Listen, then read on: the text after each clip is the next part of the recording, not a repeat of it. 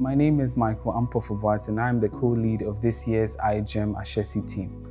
So iGEM stands for International Genetically Engineered Machine, and it's a non-profit organization that seeks to advance synthetic biology. So far, Ashesi has had 2 teams in the past, one in 2017 and the other in 2020. This year's team is the most recent, the 2022 team.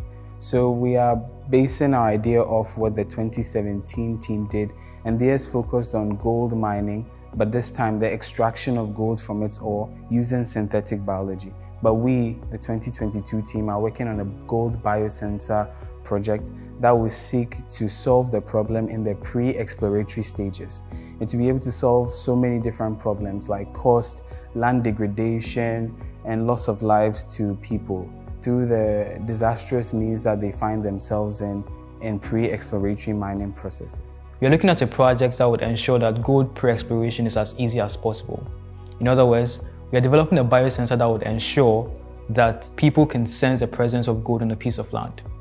Now, this means our biosensor would interact with the environment. Although we don't intend on deploying this biosensor, we have to make sure that it's as safe to use as possible. We are doing this by developing a hydrogel capsule which will serve as a containment for our bacteria.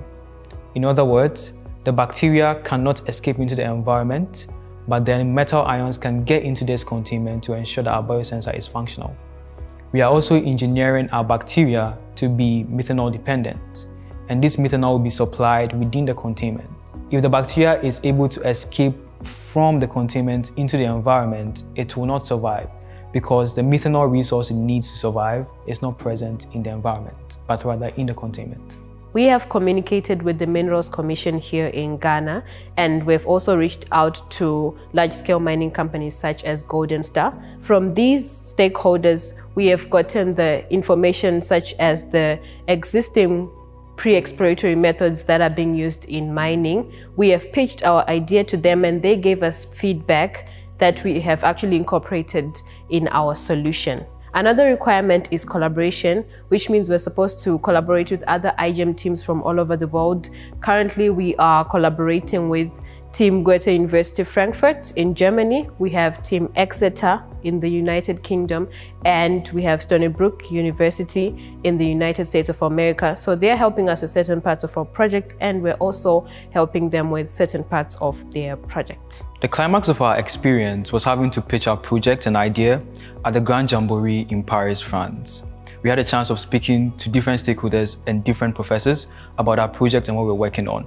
It was exciting meeting and interacting with students and stakeholders in the synthetic biology space and listening to the projects they work on. And it brought to light the fact that synthetic biology at scale is just getting started. At the end of the event, we were able to secure silver medal for Ghana and Team Ashesi. Good Alliance, go for gold.